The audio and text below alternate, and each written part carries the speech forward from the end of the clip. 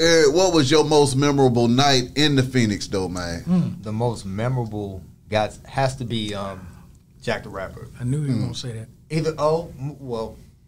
Jack the Rapper. It actually was Teddy Riley's birthday. And Rex and Effects had the #1 single in the world, Rump Shaker. So he brought them, right? Really, the story is actually JoJo, from JoJo and the Dave. JoJo and Dave. Right. JoJo and Mike Dobson brought Teddy Riley there for that, right, for his birthday. I'm talking about, this place is packed. The mirrors are sweating. By fire marshal law, we were supposed to have 2,700 people in there. We had about 3,300. Seriously. Very packed. Very packed. I'm talking about, now this is 92, I think. And you talking about, we charging to go in the side door $150 in 92. The change by the hour, how much you had to pay. By the time the show was about to start, it was $50 to get in there in 92. Right. 3,300 people in the club, right? Shit. They perform. Next thing, it turned into a freestyle. Every rapper you can think of was in town. They grabbed the mic. I mean, this freestyle went on for 15 minutes. So Busta grabbed the mic. Heavy D grabbed the mic. Because at that point, we didn't have any really Atlanta rappers that were on the national scene. Those national, right. So it was like every East Coast rapper you could think of, Eric Sermon, everybody. And they just went back to back, Pac, back to back. And I'm just standing up on the second floor looking down from the bar like, oh my God. Like, this is like a hip hop fairy tale and shit at this point. You know what I mean? Because it's just back to back. And it's like people, we couldn't even pay them to be there because their prices were too high. Like, there were artists we were trying to get in there all the time. And it was like, well, we need 30,000 and there's 5 members and we got a rider and we need plane tickets and first class, this and that. And to be honest with you, most of the time we never really would spend no more than $10K for anybody. Like, we wouldn't go beyond that because hotels, transportation, and all that kind of stuff, and then you might have to go through a booking agent and they want something too. But unlike today where you can just reach out to somebody on the DM and the manager hit you back.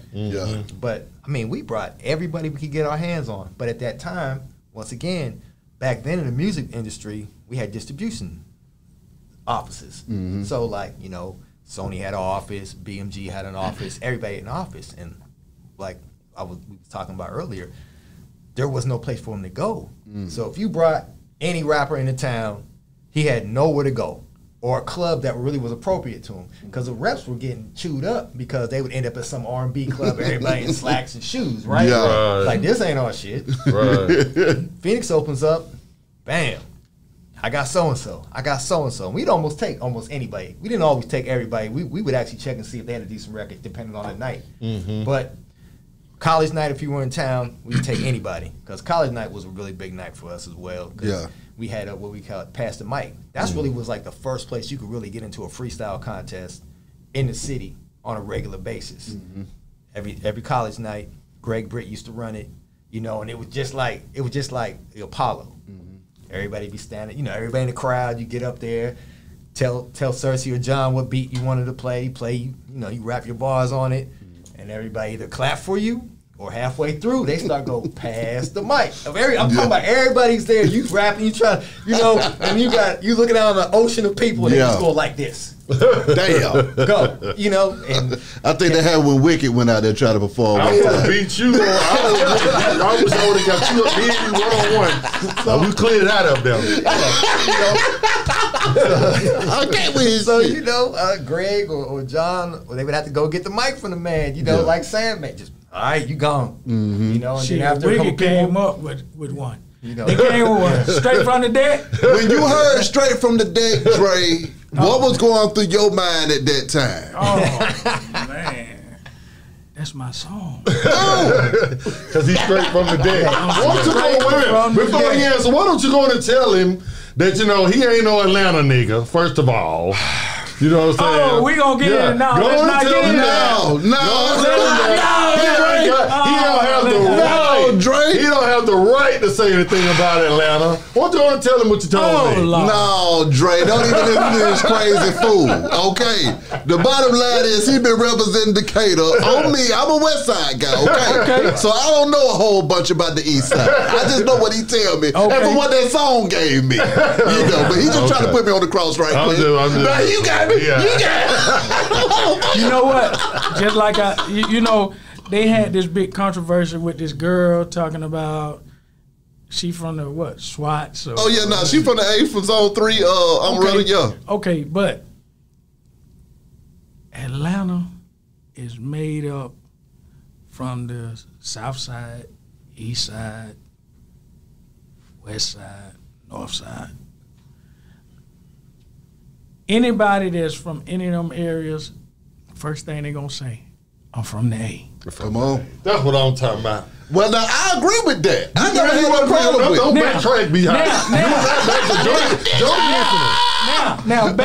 Now, back in the day, all right, what were you born at, Wicked? I was born by a mid-mother, so I wasn't born in a hospital. Okay. I was born back then. Okay. All right, where were you born at? Crawford Long. Okay. All right, so I was born at Hugh Spalding. Do y'all know about Hugh Spalding? I know about Hugh Spalding. That's his children's hospital, Grady. But when a person, and I would say this, majority of the people back in the days were born at Grady.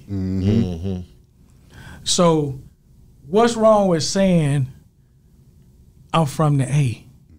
That's where you was born at. Right, even if they took you, if you went home, if you went home to Decatur, that's a good one. Even if you went home to College Park. You know what, Dre? I'm gonna just be real with him. The only reason we don't do it is because we don't like him. Okay, he messing up for all Decatur niggas. All right. That's why we don't want to hear it. Okay, you know, well, my story is so gangsta. I wasn't even born in the house. I was born. I hit the floor. That explains it. On your head. Damn. You got dirt on your head when you were born.